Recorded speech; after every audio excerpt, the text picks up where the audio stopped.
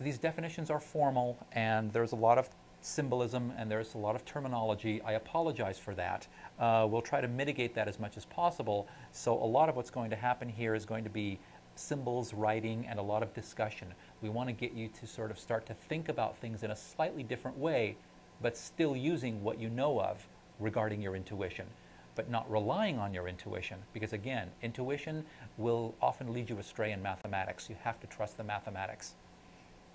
Okay, so let's define a vector space. A vector space is a set of elements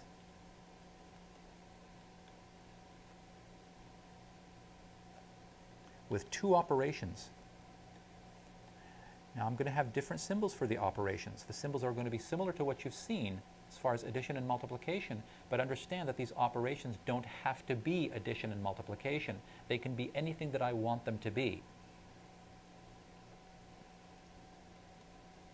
Plus with a circle and a little dot with a circle.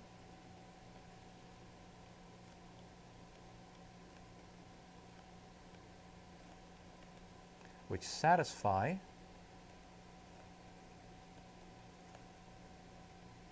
the following properties.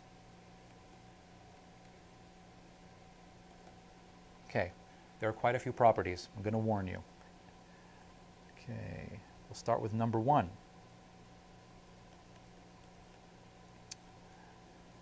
If U and V are in V, set of elements, let's actually give it a name, a set of elements V, then U plus V is in V. Okay, this is called closure. So if I have a space and if I take two elements in that space, okay, my little symbol, and if I, in this case, that's fine. We can go ahead and call this addition, and we can call this multiplication, as long as we know that it might not necessarily mean addition and multiplication the way we're used to as far as the real numbers are concerned, that it could be any other thing. And again, we're just using language differently. That's all we're doing. So if U and V happen to be in V, then if I add them, or if I perform this addition operation on those two elements, that I still end up back in my set. Do you remember what we did when we added two even numbers? If you add two even numbers, you end up with an even number. In other words, you come back to the set. But if you add two odd numbers, you don't end up back in the odd number set. You end up in the even number set. So the odd numbers don't satisfy the closure property. That means you can take two elements of them, add them, but you end up in a different set altogether. That's very odd.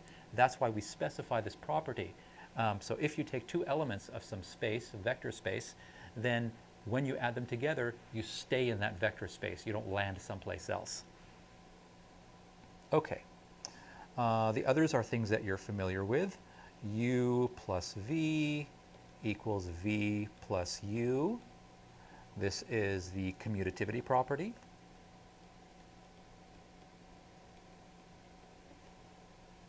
Oh, and by the way, I'm often not going to write these circles around it. I'll often just symbolize it like that and that. Again, they don't necessarily mean addition and multiplication. They're just symbols for some operation that I do to two elements. Okay. B, U plus V plus W equals U plus V plus W. Associativity.